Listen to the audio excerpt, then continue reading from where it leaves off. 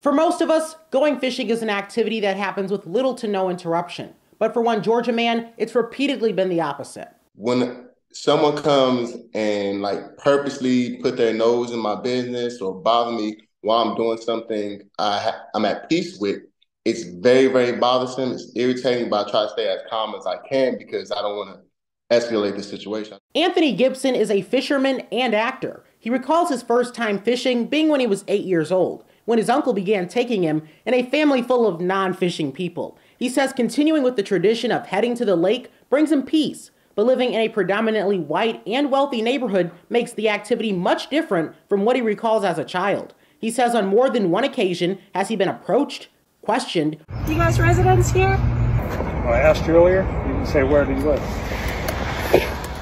Or even harassed while just trying to enjoy himself. Because some people ask, how did you know this was going to happen? How did you record? It's because it happens so often. So much so, he's been able to document many of these unusually curious people on his social media pages. I could tell when someone's being nosy. I'm a people person.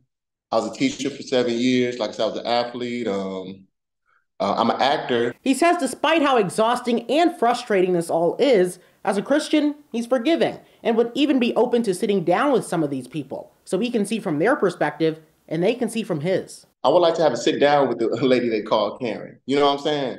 I don't know how we're going to do it, but I would like to have a sit down with her. And if she would like to explain, and we could record this, and explain to everyone why she felt the need that she could just come up there. Now, despite not appearing to receive equal treatment himself, Gibson tells me he's a man of equality. And on top of that, he's now going to continue with his tradition while also pursuing roles as an actor. Reporting in Toledo, I'm Jaden Jefferson.